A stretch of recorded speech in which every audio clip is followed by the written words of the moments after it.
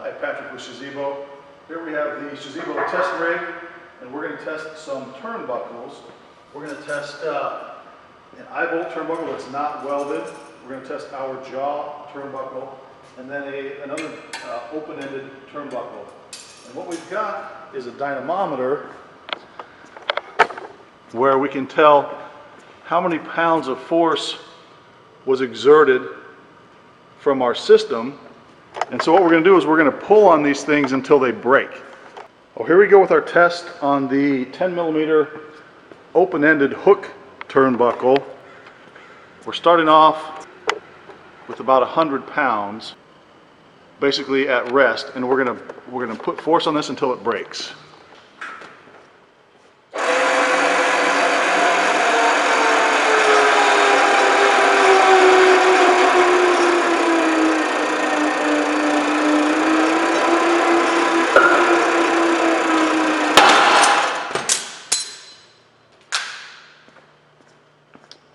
All right, let's see what we came up with. And if you look at the indicator, it got up to about 1,300 pounds before it broke.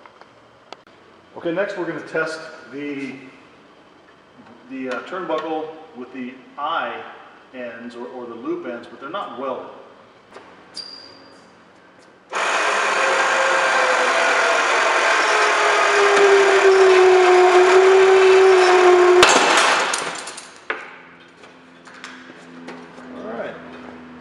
That one actually broke, the turnbuckle itself. So you can see that it started to come undone, and it broke at, looks like about 1,100 pounds. Okay, next we're going to test the jaw turnbuckle that captures the hardware with a pin. So there's no way for this to straighten out. So for this turnbuckle to fail, it's going to have to break completely.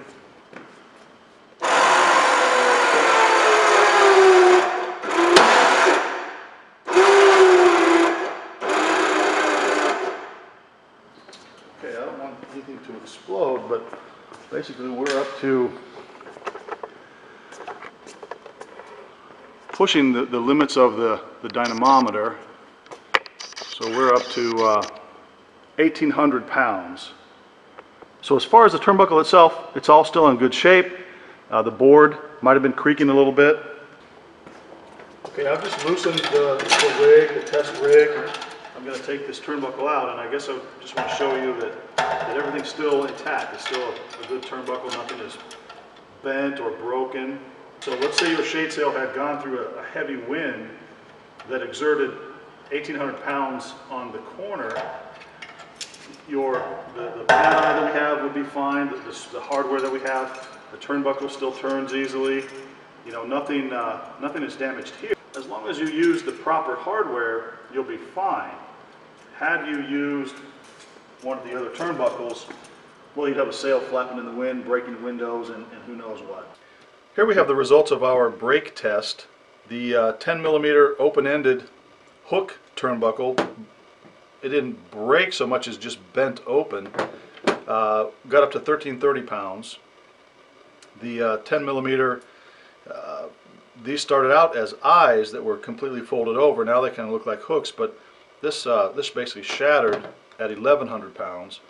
And then our SHAZEEBO turnbuckle, same size, it's totally fine. We ran it up to 1,800 pounds. It didn't break. The reason we didn't go higher is because our dynamometer only goes to 2,000 pounds. But you can rest assured this turnbuckle can withstand all the forces that your SHAZEEBO is going to put on it. Now, obviously it's important to choose the right hardware. I'm not even going to test the one that you can get from your local hardware store. As you consider your hardware, make sure for sure you don't go with the open-ended eye bolts that are not welded. You know, those are just no good. They're going to cause problems for you when a storm rolls in. Stick with the SHAZEEBO hardware.